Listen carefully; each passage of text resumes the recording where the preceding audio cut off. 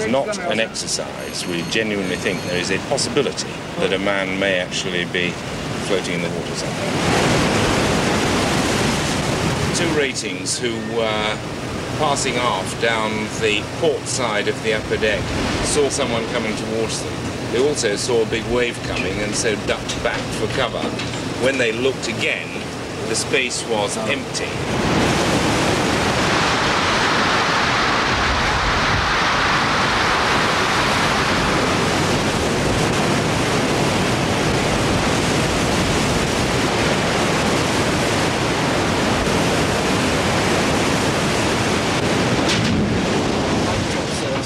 He was carrying a torch and he had a white top on. They don't know about his trousers, they just saw the white top, the reflection of his torch. So he could have been in either night clothing, half clothes, or he could conceivably have been in cook's whites. Okay, please.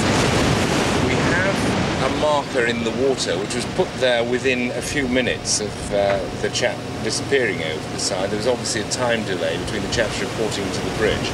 We also have a plot running in the operations room with the position marked, so we can get back to about the same position. We can send the helicopter there very quickly to search that particular area, and this, we also have our destroyers in company who will search that area. Would you excuse me?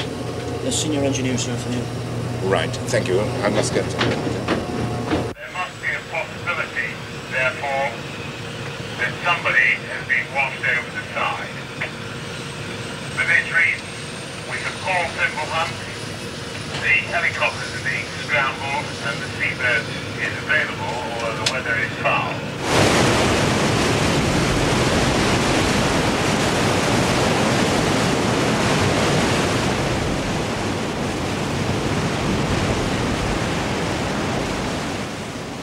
Fortunately, it proved to be a false alarm, but it was a very genuine false alarm, i.e. the ratings who made the report did so in good faith, and I might say with a certain amount of moral courage. I mean, they were in doubt.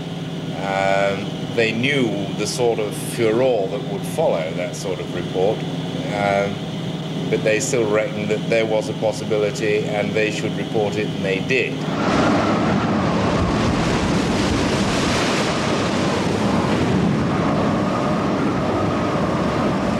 The main problem is that on this ship is that most of us are graduates. I still get the impression that I'm still at college, still at school, while I'm under training, and that I'm not doing a full day's work. That's especially true of graduates there, because it seems to us that we've been under training for so long. I expect to come out in the big wide world, get a fairly responsible job, and yet I'm standing time at the moment. And there's no responsibility as an officer under training, is there? That's right.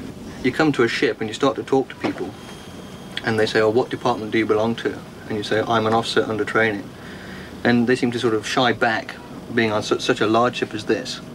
They tend to sort of shy back, and they don't really want to mix with you as often, as much. Say, if you were to say, well, I'm a pilot on 824.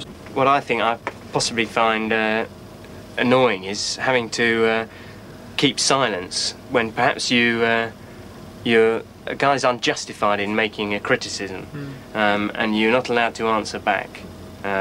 Although, well, for everyone, but especially for graduates, your instinct is to say, well, that's not right, you don't know all the circumstances.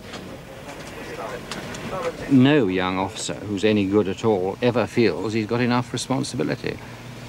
And of course, I mean, he reckons that he could easily be captain of the ship tomorrow, if given half a chance, and the silly old buggers who are running the ship at the moment aren't half as good as he would be if he were the boss.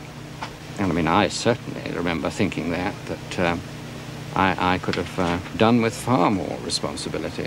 And I really think that's quite a healthy sign. It becomes unhealthy if they sort of become arrogant and think that there's nothing that they can learn.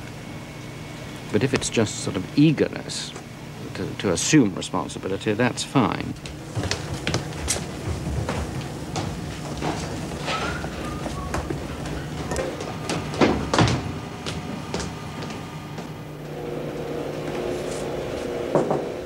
Hello. Yeah. Hello, Chris. Take a view. Thanks. Some journals for the captain from Lieutenant Devine. Right. Lovely. Thanks Thanks so mine, much. I'm afraid. Okay, well, what I do with these, I in fact read them through fairly carefully. I find out when the captain last saw it, and I'll take it up to him. When we're at sea, I may or may not have a chance to talk to him about it, but I just stick a tab in saying, Captain for signature, last seen on a certain day. The journals are a number of essays on various subjects. Starting this year, I did essays on Ulster, the Dutch wars in the 17th century, because we were operating with Dutch warships at the time. I sometimes think that it's somewhat superfluous for graduates, especially in art subjects, to do these essays, since they've had experience at university. I myself did about 200 essays when I was at Oxford. Good. Thanks very much. Bye.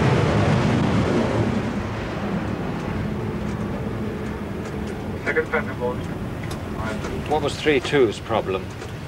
Low thruster. No thrust again. Low thrust. Low thrust. Permanent, sir.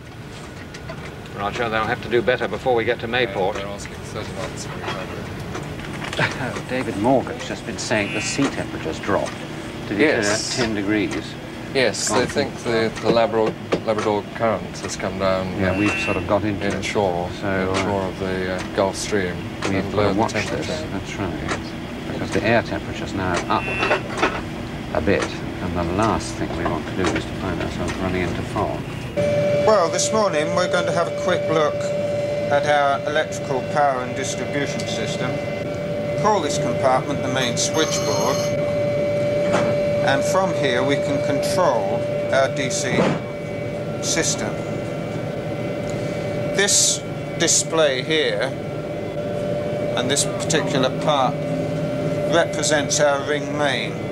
Power cables. Going around the other departments in training, one has to bear in mind that a lot of things on this ship are sensational by everyday standards because of the flying. On the other hand, a lot of things are boring.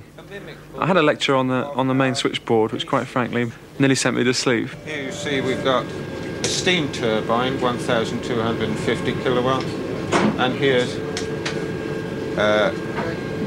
supply from a diesel generator, 750 kilowatts. Switchboards, I mean, it might be somebody's cup of tea, but not mine, unfortunately. And the fourth, another steam turbine, 1,250 kilowatts.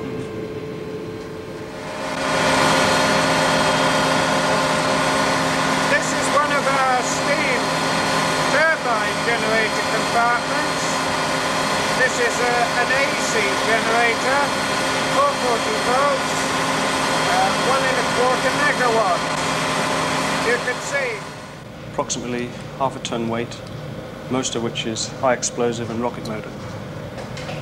The rocket motor and the warhead are both electrically initiated, so we have to take the appropriate electrical precautions. The missile section is a section apart, really. For me, it's the high point of the ship, because the officers and ratings down there are so professional, and they play a vital role in the carrier's role as a strike ship. The missile which we saw, the Martel, I've got a lot of admiration for. Technical achievement and its use as a weapon. They also found that the warhead tends to leak a mixture of explosive and filling. Oh, it's all happening now. Yeah. Ready on for watch? I'm very largely protected from all the boring paperwork, and most of the paperwork that actually reaches me is quite interesting. I think a lot of it's to do with people, and that people are interesting. I mean, a lot of the confidential reports on officers and confidential reports on ratings. Yes, that's jolly good, and I think if you make it, that is just over-egging the pudding. Today, there are 4 of our ratings who are going to go to the Admiralty Interview Board to try and become officers, and this is something which is interesting, and it's worth taking trouble about. Yeah, good. Okay, thanks so much. Thanks. Coulton, CW candidate. Oh, yeah. Is he yours? Turner's mine, yes. The others. Here! What's he done with the bloody bum? I'm going to see if he's round the back, sir. Yeah, I don't know where the secretary. Yeah, because I had the papers here, and now he's gone off.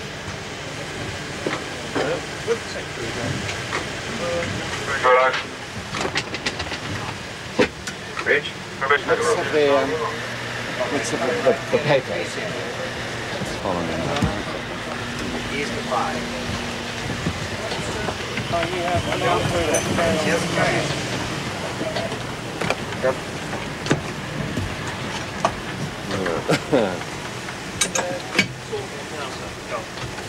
Sorry, no, let's start again. Yeah. When you want to say something, say it. Don't beat around the bush, trying to make it all airy-fairy. Advising people on English O-level. That's the nearest I've come to actually fulfilling my role as an officer, I felt. And descriptions, again, vitally important. If you want to look at some really good descriptive material, go to the letters section of Mayfair. No, I'm not kidding you, because in there you'll find the best descriptive prose, I should think, in English literature today.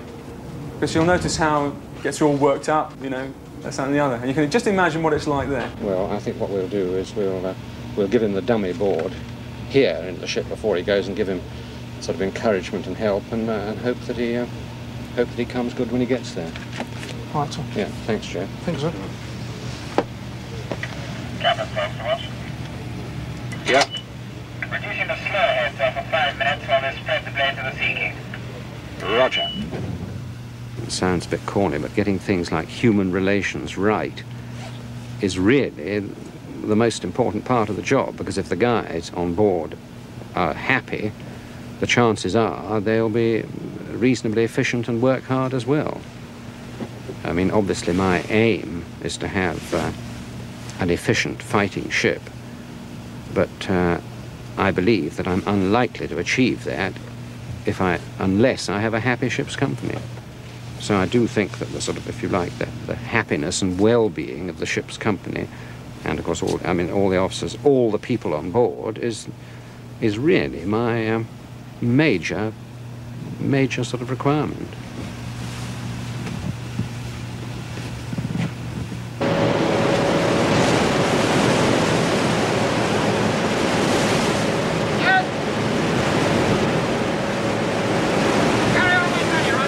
What's that?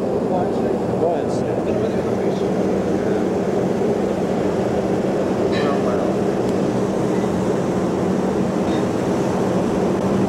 And is this the way it was? I mean, you haven't cleaned it up, have you? No, I just took out the bottom lines. Yeah, well, that's quite a mess. Quite a mess.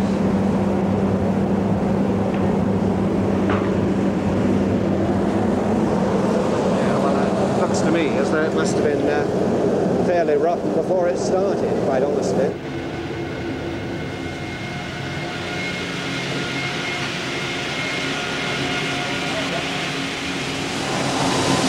We're all set for flying? No, sir. We've got a man in the loft at the moment.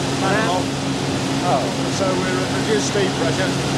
I've just chased up the bridge and there's back coming down to collect the tallies, and I can carry on charging. I have come across one or two people who didn't recognise me at all and didn't know who I was, and not so long ago down one of the boiler rooms I was talking to one of the chaps down there, and I said something about having been I was a gunnery officer and therefore I was half deaf anyhow. And he said, well, if you're a gunnery officer, what on earth are you doing on board this ship? And then I said, well, I was the captain now, and he was